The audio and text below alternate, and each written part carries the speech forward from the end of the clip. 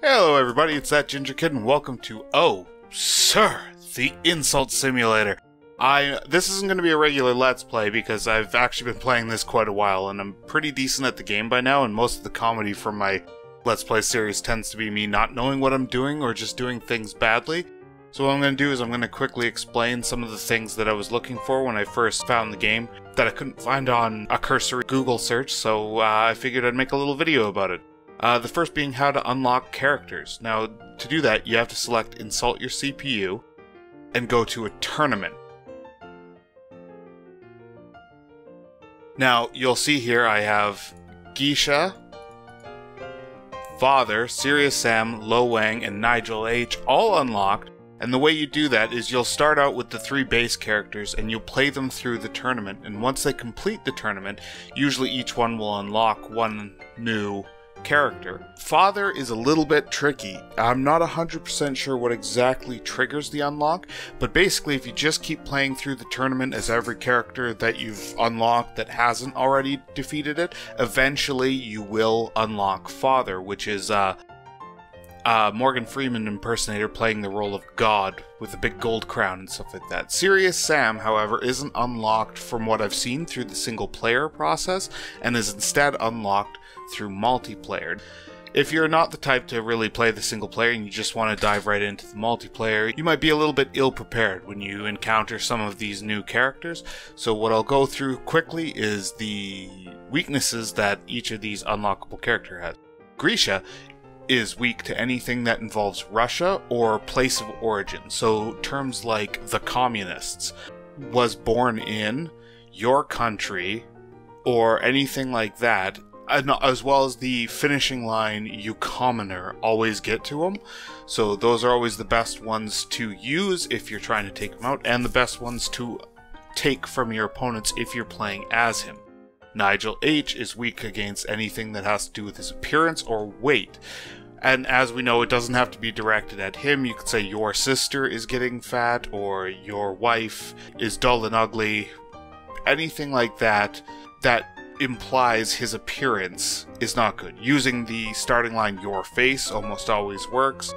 So those are always ones to use when you're going up against somebody playing Nigel H and you want to do as much pride damage as possible. Lo Wang, who you might recognize from the Shadow Warrior series, he is weak against anything that implies he's weak, which means was defeated by.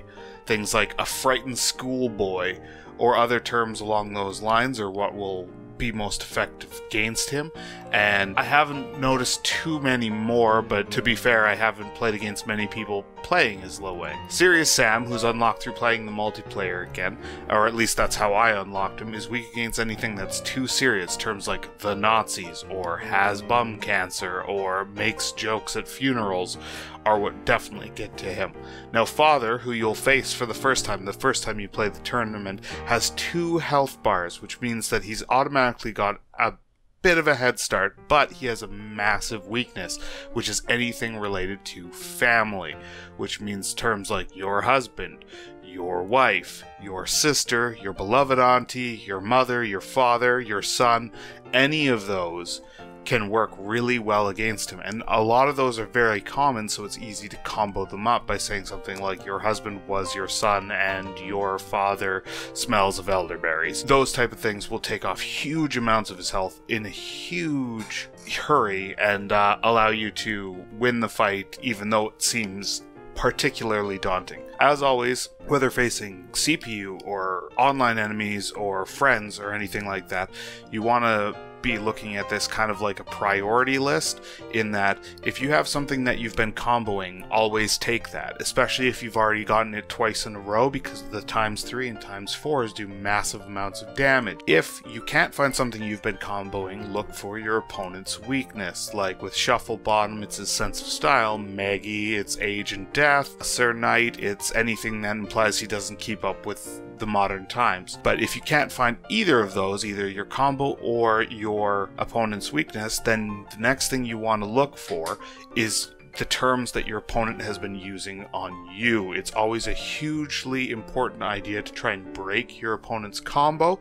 If they're sitting there saying your father and they've said it even just once, and you notice it's there and available, you'll want to try and steal it to avoid letting them do more damage to you. Now, the ellipsis is one of those things that can be used for a multitude of reasons. One being you back yourself into a corner, like saying looks like, and then the opponent takes the only remaining subject, and you can't get one by drinking your tea. So in that case, you'll want to use the ellipsis and hope that your opponent doesn't manage to knock you out by doing a rude insult that does more than 15 damage. The other opportunity to use the ellipsis is when your opponent flubs an insult. This is the best possible time to use that. If they accidentally screw up, it happens more often with human characters, it seems, than CPU characters, because they get ahead of themselves and miss the fact that you've stolen the term they need or stuff like that. If they screw it up, that means that turn is basically free for you, so why not use the ellipsis? You know you're not going to lose the first half of your insult, and you can make more complex and more damaging insults by following along with that and carrying it into the next turn. The last and final reason to use it is when you know your opponent's attack is not going to do very much damage to you. Like if they have a very simple insult, this happens more often with CPU opponents than with multiplayer opponents, but it can happen even in multiplayer. So when they use something that, say, like your sister is getting fat,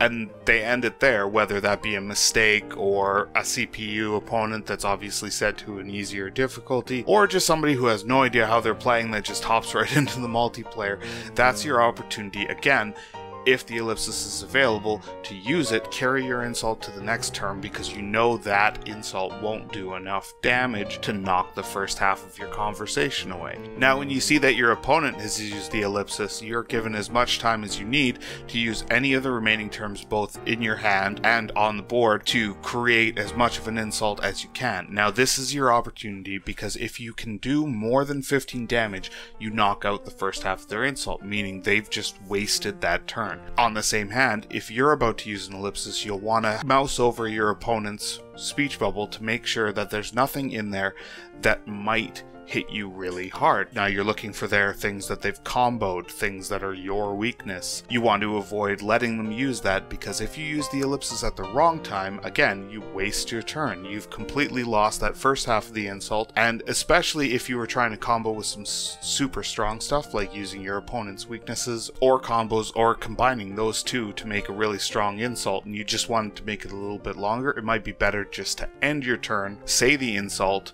and continue on than risk losing it to a particularly strong insult from your opponent. If you're planning on starting right away into the multiplayer, then one of your best solutions is to actually play the tournaments and unlock as many of the unlockable characters as possible before you launch into multiplayer. The reason for this being that when you're facing up against other starting players, which I'm not sure how the matchmaking works, but it did seem like when I first started I was fighting against people who were also just starting. Those people are less likely to have information or understanding of how the unlockable characters work and how they are weak against certain terminology. I, for instance, played the multiplayer before I played the single player and thought Lo Wang was just extremely powerful for some reason. And in fact, the first time I encountered Father, aka Morgan Freeman, as God, I was completely astounded by the fact that somehow it was fair for this opponent to have 2 life bars, because I wasn't able to immediately discern that his massive weakness to anything family related was an easy way to chain massive combos against him. That said, unlocking the bonus characters can really help start you off in multiplayer. Of course, as you get higher up tiers, you're definitely going to face opponents that have not only played against these characters, but have crafted their own little strategies and ways to defeat them. So don't rely too much on the ignorance of your opponent, and make sure you're practicing as best you can to spot your weaknesses, remove them from the equation, take advantage of your opponent's weaknesses, and chain those combos. If you do this, you're definitely going to have a lot more success than you have failure, and you are going to have a damn fine time playing the Insult Simulator. Thank you guys so much for watching. This has been That Ginger Kid. This is a new thing for me, so if you like this little tips and tricks kind of thing, let me know and I'll be sure to do something else like this in the future. Obey the beard and subscribe, and I will see you next time.